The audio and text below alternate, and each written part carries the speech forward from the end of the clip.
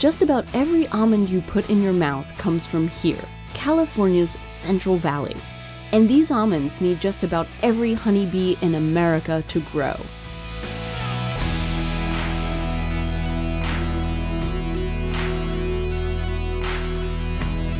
But that's where things get sticky. The almond world is facing some tough questions. Are almonds killing our bees? Are almonds turning California into a water-starved wasteland? Are almonds just another out-of-control monocrop fed by millennial hipsters and their obsession with almond milk lattes? Lovely people, it's true. Our demand for almonds has exploded. We now eat 4 times as many almonds as we did in the late 90s. And what's not to love? Almonds are packed with protein and vitamins and contain more calcium and fiber than any other nut. But has this demand reached a tipping point? Are growers laying waste to the natural world just to satisfy our need for nuts? The answer might surprise you. So let's start at the start. Let's start with the honeybees. And the water? Wait, you're not till part 2. But they want to know, are almonds sucking California dry? Right, and your episode drops a week after this one goes live. I have to wait a week? Well, that depends on when you're seeing this. If part 2 is live, you'll be able to click on that video at the end of this one, or just check the description below. Anyway, as I was saying, honeybees.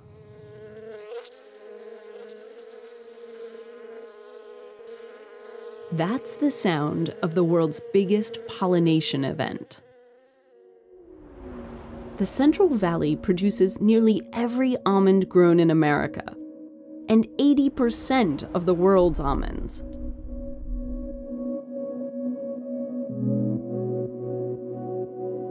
Every February, 40 billion bees, that's 9 out of 10 bees in America, are trucked in from all over the country to pollinate the largest almond bloom on the planet. Put simply, there just aren't enough honeybees in California to pollinate them. The practice is nothing new. The ancient Egyptians moved hives along the Nile on barges to achieve the same ends, because way back then, they also knew no bees means no almonds. But it's not just almonds that are at stake here. Bees are responsible for 1 in every 3 bites we take. That's 1/3 of all the food we eat. A quick word about this double episode deep dive we're doing here. Go on. Both these episodes are sponsored by Blue Diamond Growers, so thank you, Blue Diamond, for making these stories possible and for letting us make them independently. Blue Diamond got 0 editorial input into this story. They see it for the first time when it goes live, just like you. Okay, Almond Pollination 101. Here's how it works. Almonds grow on trees. Each flower is a potential almond, but only if it's pollinated. Most varieties need to be cross-pollinated, which means pollen from one kind of almond has to get to the flower of another kind. Because yes, there are different varieties of almonds. Now, technically, any pollinator could do the job, but honeybees are the best in the business.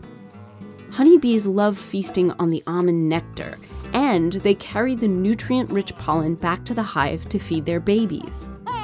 Along the way, something happens. This pollen rubs off their furry little bodies and onto the next flower they're visiting.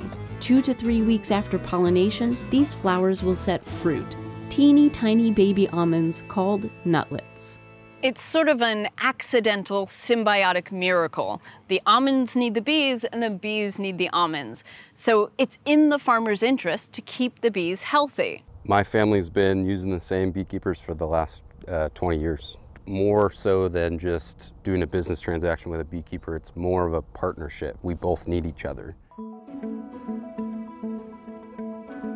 This is Lucas Van Dyne, a 4th-generation almond grower. Lucas rents 2 hives per acre. 1 hive can do the job, but 2 optimize his chances for every flower to be pollinated.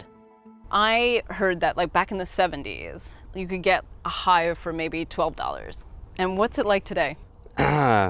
10 times that or more. After almonds, beekeepers take their bees to pollinate melons, berries, grapes, squash, apples, pears, and more.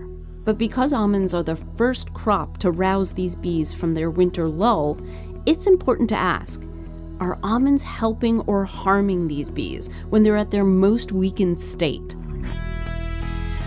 First, we need to recognize one clear fact. Beekeepers suffer bee losses all year long.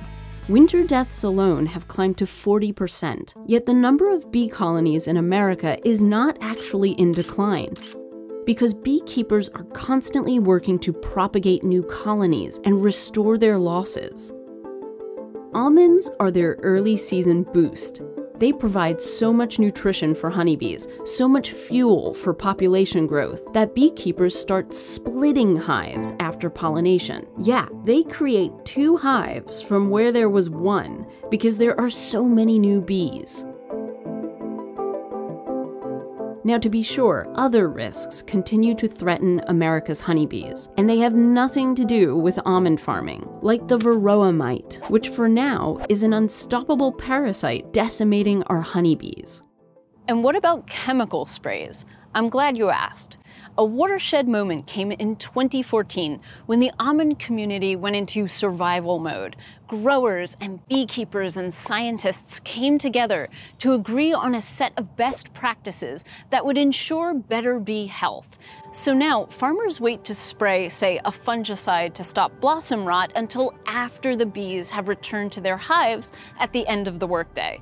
And they use non-residual sprays so that by the time the bees go back out to forage the next morning, that spray is already dried up. None of this is mandatory. So why are 90% of California's almond growers following these best practices? Because they now have more data to guide them. Data that helps them protect both their harvest and the honeybees. Because remember, no bees, no almonds. And that's the quiet revolution that doesn't make the headlines.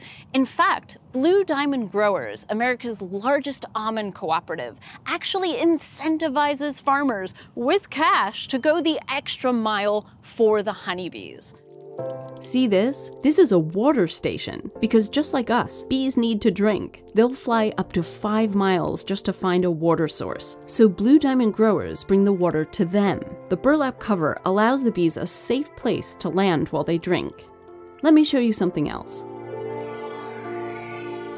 This is mustard. It's a cover crop planted inside the almond orchard, right among the trees, and it's kind of a big deal. Just a decade ago, you'd never have seen cover crops here.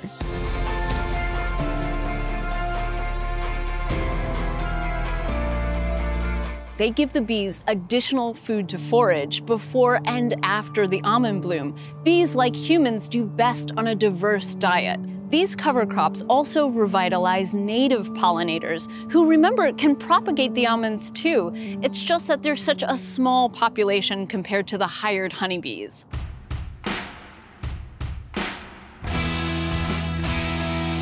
So to find out if these trees survive the frost and bugs and drought and still produce a bumper crop, you'll have to watch part 2, right here when it goes live.